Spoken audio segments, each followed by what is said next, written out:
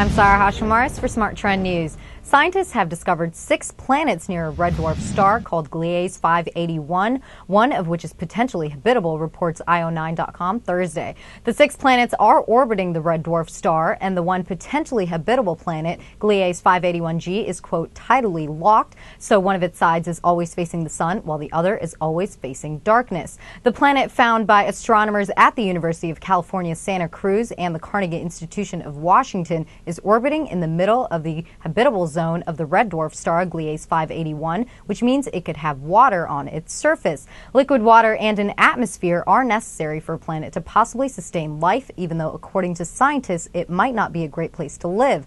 Stephen Vogt, a professor of astronomy and astrophysics at UC Santa Cruz and one of the leaders of the team, said, quote, "This is the first really solid discovery of a potentially habitable planet.